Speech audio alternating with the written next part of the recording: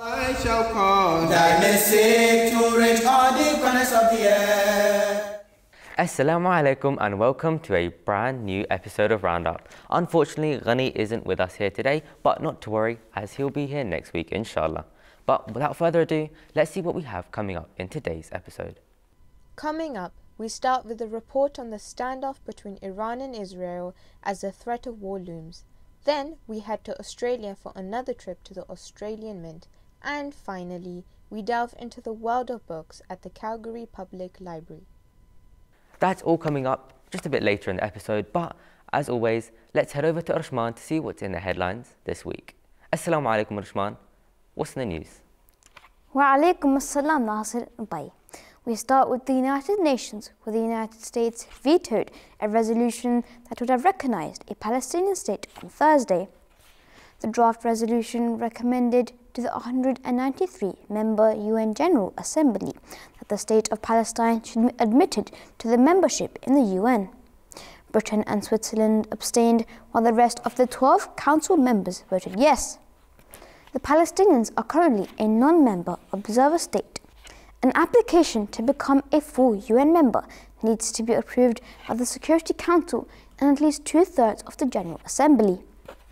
The US says an independent Palestinian state should be established through direct negotiations between Israel and the Palestinian Authority.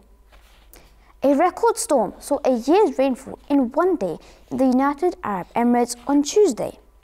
The storm first hit Oman on Sunday before flooding roads and causing gridlock on Tuesday. Rainwater flooded homes and businesses, cutting off power and killed 21 people. The lack of drainage infrastructure made it even more difficult for the region to cope with the heavy rains. Rain is rare in the UAE, which is typically known for its dry desert climate. Climate experts say rising temperatures caused by human-led climate change are leading to more extreme weather events around the world.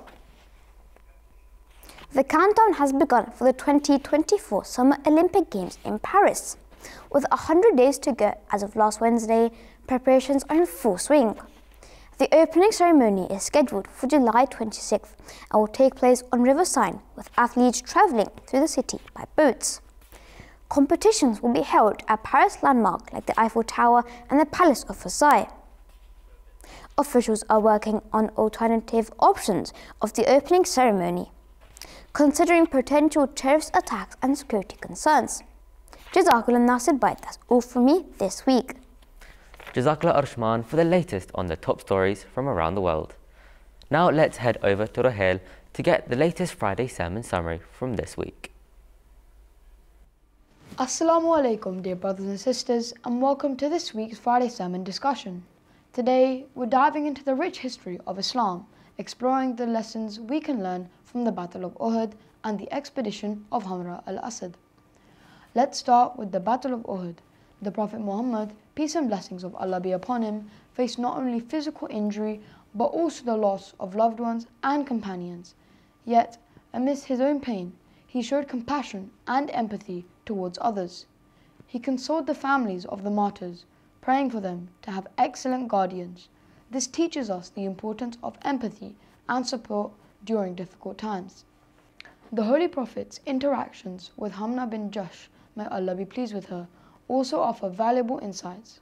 Her grief at the loss of her husband shows the deep bond between spouses.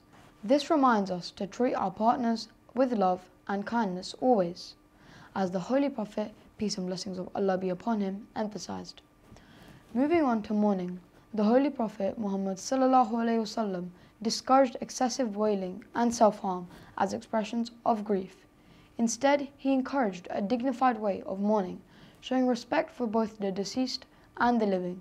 It's a lesson for us to handle our emotions with patience and dignity, even in times of sorrow. The swords used in battle was also significant. The Holy Prophet sallallahu alaihi wasallam honored each one, ensuring no one's contribution was overlooked.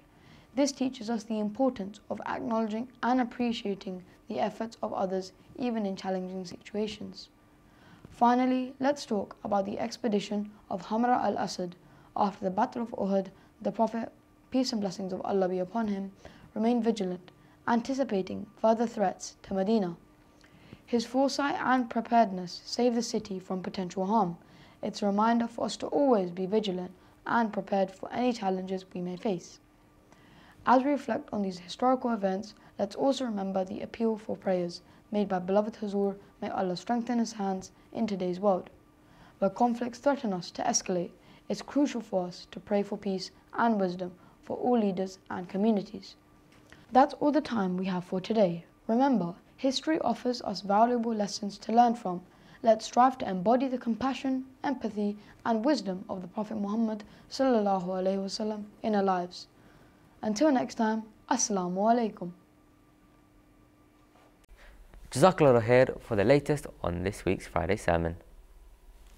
As always, be sure to watch the sermon in its entirety on any of MTA's various platforms. As we heard in this week's Friday sermon, beloved Hazur Ayyadallahu Ta'ala bin Nasr al-Aziz instructed us once again to pray for the state of the world as the escalation of tensions continues in the Middle East. Let's have a look at what's happened in these past few days.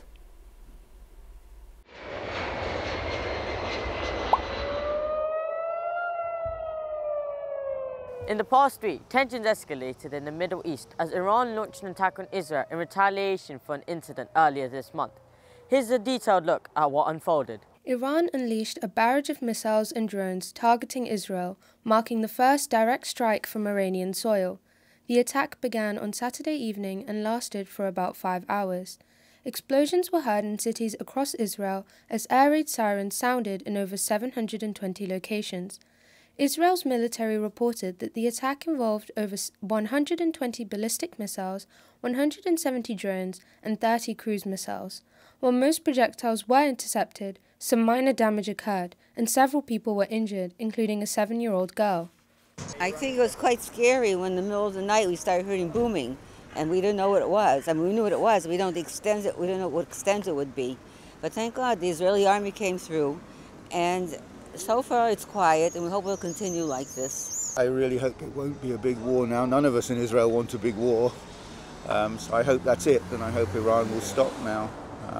I imagine Israel will respond because, I mean, our whole country was covered in missiles and drones. So what can you do? But we have to stop it somehow. So why did Iran attack? Iran's attack was in retaliation for a suspected Israeli strike that occurred on April 1st in Damascus, which killed an Iranian military commander and several others. Israel's Prime Minister assured the nation of preparedness, but was divided on how to respond. Meanwhile, Iran warned against any retaliation, threatening a larger response if provoked further. The international community, including the US, UN and G7, has called for restraint and dialogue to prevent further conflict. Iran launched a barrage of missiles and attack drones across the Middle East towards Israel. This was a dangerous and unnecessary escalation, which I've condemned in the strongest terms. Thanks to an international coordinated effort which the United Kingdom participated in, almost all of these missiles were intercepted, saving lives not just in Israel but in neighbouring countries like Jordan as well. The RAF sent additional planes to the region as part of our existing operations to counter Daesh in Iraq and Syria. I can confirm that our planes did shoot down a number of Iranian attack drones, and I want to pay tribute to the bravery and professionalism of our pilots flying into the face of danger to protect civilians. Many are concerned about the possibility of a regional war, while others remain hopeful for de-escalation. Here's a closer look at the potential outcomes. Gideon Levy, an Israeli journalist, believes that if Israel were to strike back, it could lead to a regional war. However, he also mentioned the significant support Israel received from the United States, suggesting that Israel might listen to US advice to avoid retaliation. Analysts fear the dangers of a regional conflict, not only for the Middle East, but also for the global community. The situation in the Middle East remains tense, with the possibility of further escalation looming. However, efforts are underway to prevent further conflict and promote dialogue between the involved parties. It's crucial for everyone to stay informed and hopeful for peace in the region. Jazakallah for that. It really is a troubling time that we are living in, and we should increase our prayers as instructed. Now, a bit of a lighter mood. Before Ramadan, we took a trip through the Australian Mint to give you an insight into how the country's money is made. Well, we've now got a part 2 of this fascinating trip to show you. So, let's have a look.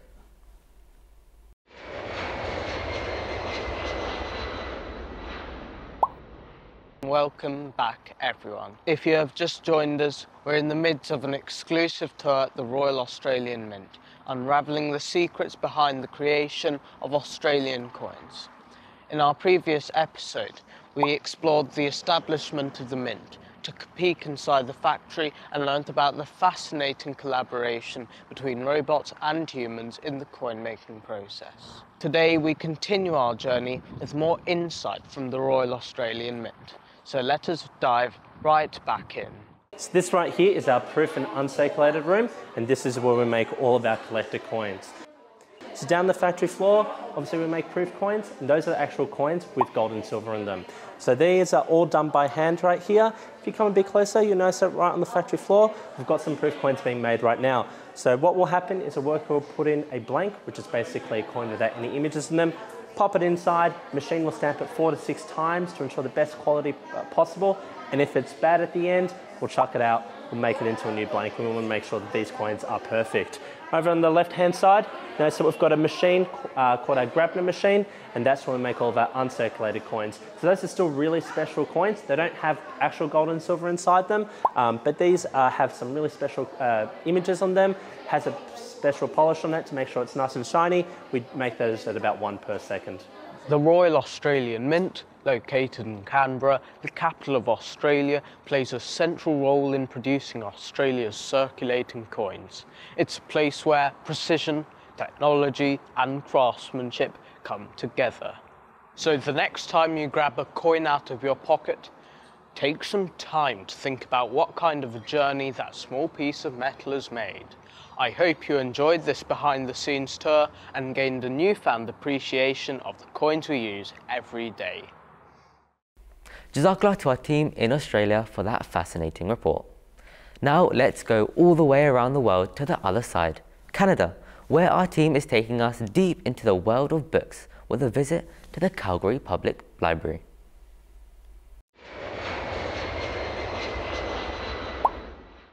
Assalamu alaikum. Today, I'm going to take you to one of my favorite places. Can you guess where we are? We are at Calgary Central Library. Did you know that libraries and books being easily available is actually one of the prophecies mentioned in the Holy Quran?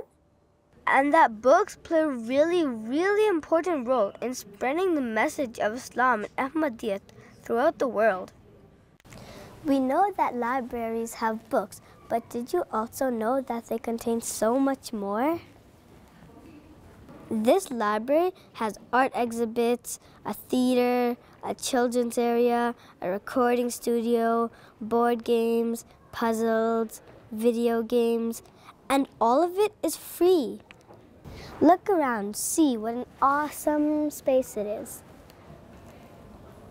Every day, this library has more than 3,300 visitors.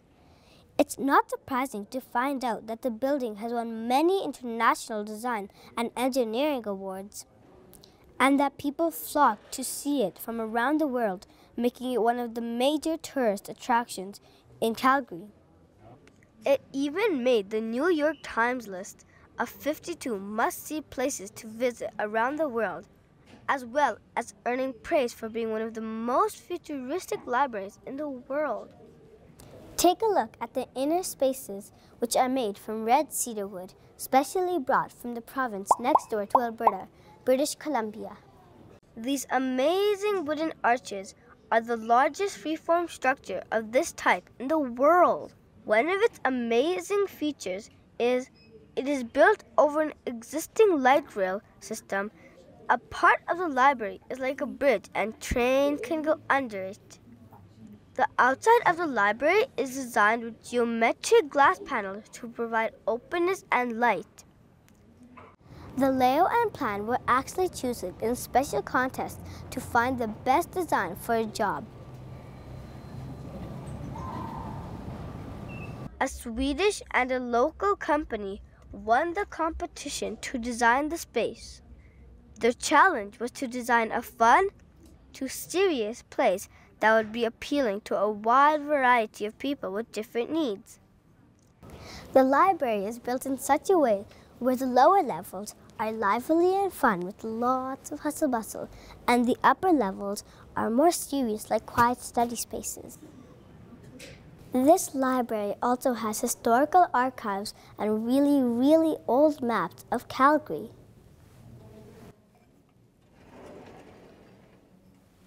The Calgary Public Library system is one of the most used library systems in North America. More than half of the people who live here are members of the library. Before we head out, let me just borrow some books to keep me busy for the next few weeks. Happy reading!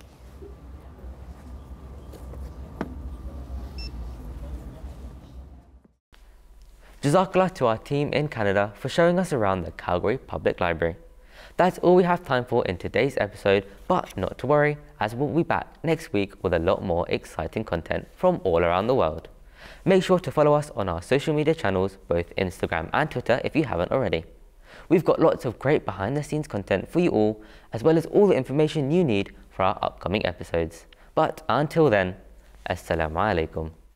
Oh, I shall call, oh, I shall call, I shall call, oh, I shall call, I shall call. Thy message to reach all the corners of the earth. Oh, I shall call, oh, I shall call, I shall call, oh, I shall call, I shall call. Thy message to reach all the corners of the earth. Oh, I shall call, oh, I shall call, I shall call, oh, I shall call, I shall call. Thy message to reach all the corners of the earth.